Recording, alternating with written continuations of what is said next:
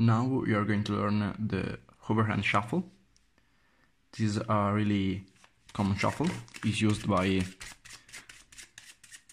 pretty much everyone, but it's not done in the right way.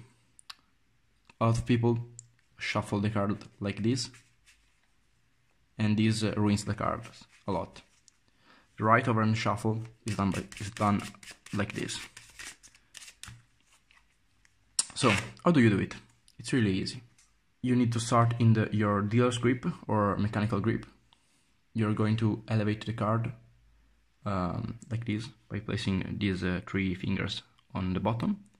The index goes on top of the deck, and the thumb rests on top of the deck.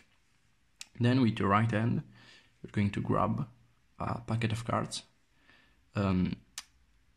Index is not going to take away any cards. You are going to do that with your middle and ring finger. The index rests on top and squares the packet. The thumbs does the rest.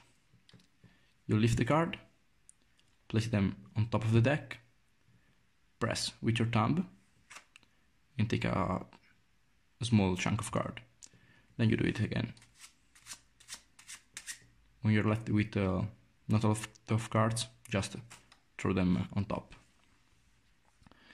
Start doing it real slow, and then as you get more used to it, you can increase the speed and do it quite fast.